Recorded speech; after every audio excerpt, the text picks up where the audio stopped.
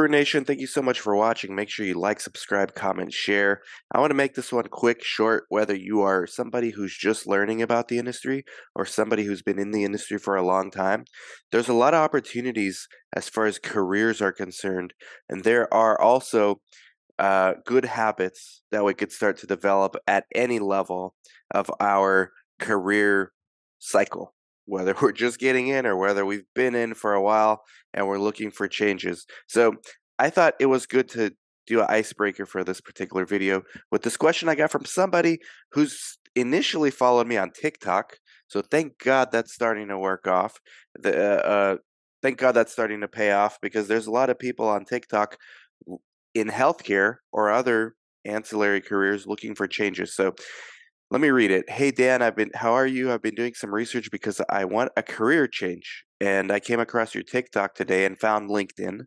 A little bit about myself. I have 15 years of lab experience, but only, she says, only 6 years of being a medical lab scientist. That's not only, that's a lot of that's a career right there. In my current role, I am transfusion safety compliance coordinator, and a lot of my job focuses on training RNs, MDs, residents, etc., as well as running audits and doing monthly statistics for my department. I basically monitor, look at the word they use, monitor our usage and wastage of blood products, and I do reports and all kinds of stuff. So I'm going to skip through that. My question is, would it be a good idea to start applying or wait until I receive my master's?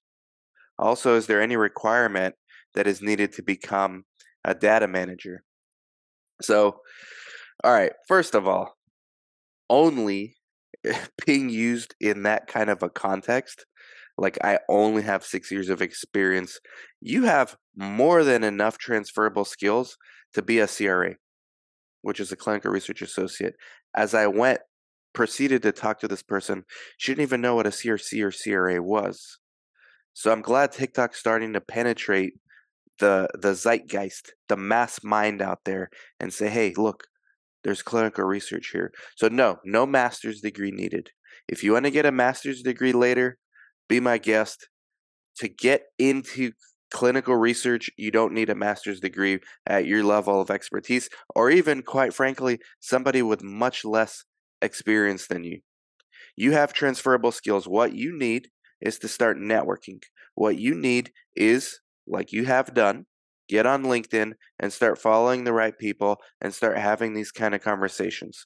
What you need to do is network with organizations like Latinos in Clinical Research, with Black women in clinical research, with ACRP, with SOCRA. They have local chapters. You need a network. You need to immerse yourself into this industry, because at the end of the day, there are people working at these various stakeholders, which are sponsors, CROs, and sites, and you need to get yourself into one of these roles. All right. Now, you might think you want data manager, but that's a very specialized role. What I recommend people do is become a clinical research coordinator. And this is where it gets good for people who have been in this industry for a while. You may have been in this industry in a specialized role like data manager or even CRA, and you might not even realize that your opportunities can range the entire span of the industry. Let's just not think about our little segment of where we work and where we operate, because you have the entire industry at your disposal. So whether you've been a data manager and now you want to work as a CRA, or whether you've been a CRA and now you want to be a site owner, or whether you've been a CRC and now you want to work as a data manager, or you want to work at a sponsor, or maybe you want to do regulatory affairs, at this stage in your career, education might help and further specialization might help. Because remember, to be a generalist really means to be a multi-specialist. And you're just adding another skill set. Sometimes it's in the form of degrees. I'm not always against degrees. People think I'm anti-degree. I'm not. But to get started in the industry, you often don't need it. But to advance in the industry, sometimes it's very helpful to have degrees or certifications. So What's more important than all of that, though, is networking. And what's more important than all of that is awareness. And that's one of the things I'm trying to do with TikTok, LinkedIn, YouTube, all this stuff is increase awareness, breadth of what you can do, what you can accomplish.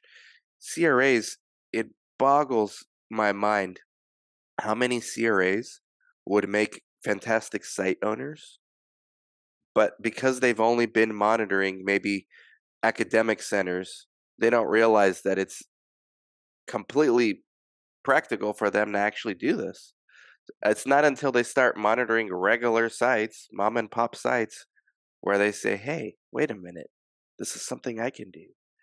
And that's just one example of so many things. CRCs wanting to be CRAs, that's a more of a traditional career trajectory, but you have career trajectories that are unique, maybe from CRC to regulatory affairs or study director for a biotech or maybe medical writer. I mean, you have to expand your horizons, and the only way to do that is to immerse yourself in this topic, in this industry, with the people on LinkedIn talking about it myself, Brad, Dr. Fox, Darshan, Robert Goldman, Monica Quitiva, Latinos in Clinical Research.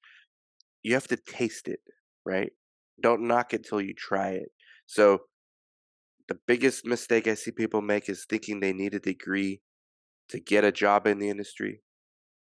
And the answer to that is no. You have transferable skills.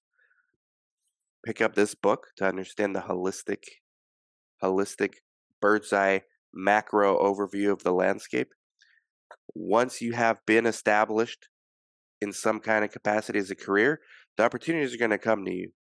But sometimes, like I've been doing this 17 years, there's still roles that I'm learning about that are brand new. And because technology and vendors, all these tech vendors, are becoming so much more important to our industry, there's new careers opening up all the time. So don't focus so much on degrees initially, focus more on networking and getting into any job you can in the industry. Once you're in, look at where your natural inclinations are leading you to. Start networking. Don't just focus on your little micro segment of the industry because that's not how you become a generalist. Expand your skill set through networking and then adding certifications that make sense. But don't just get degrees and certifications for the sake of feeling like you've done something. Hopefully, this video helps. I wanted it to be a lot shorter than it was, but it is what it is, Guru Nation. Like, subscribe, comment, share. Bye bye.